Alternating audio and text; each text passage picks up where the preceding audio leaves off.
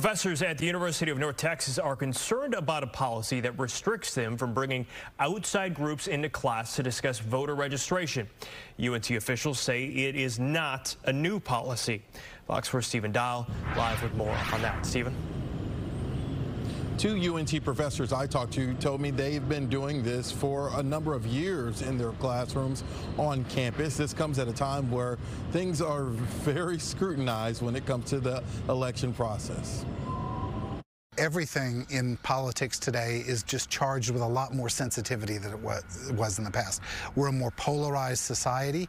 We have more closely contested elections in Texas. So you put those things together and people are just more on edge than they were 10, 20, 30 years ago. The University of North Texas recently told its instructors the classroom is not the place for groups to share information about voter registration. The university told Fox 4 it's not a new policy. They say, according to Texas government code, there are specific provisions of Texas law that prohibit using university programs and classes for political purposes. In accordance with state law, UNT ensures that all voting and voter registration resources are nonpartisan. Class time is the period of time a class is held.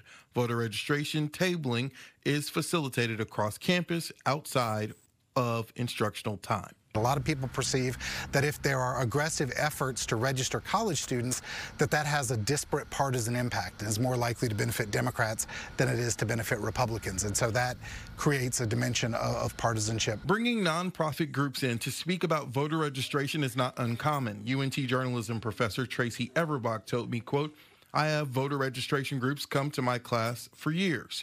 This is the first time the administration has ever said they are prohibited.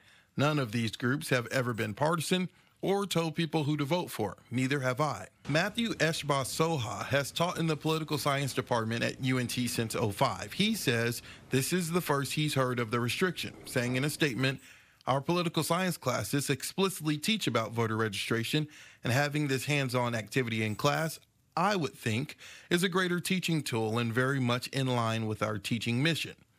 Matthew Wilson teaches at SMU, which is a private school.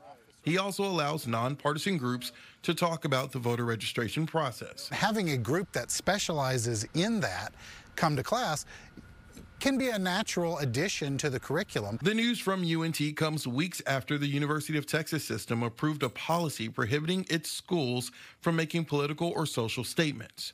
With so much scrutiny of the election process this cycle, Wilson offers this opinion. On one hand, they have a lot of faculty and a lot of student activists who lean to the left and who want them to really lean into left-wing causes and left-wing politics, so they get that pressure.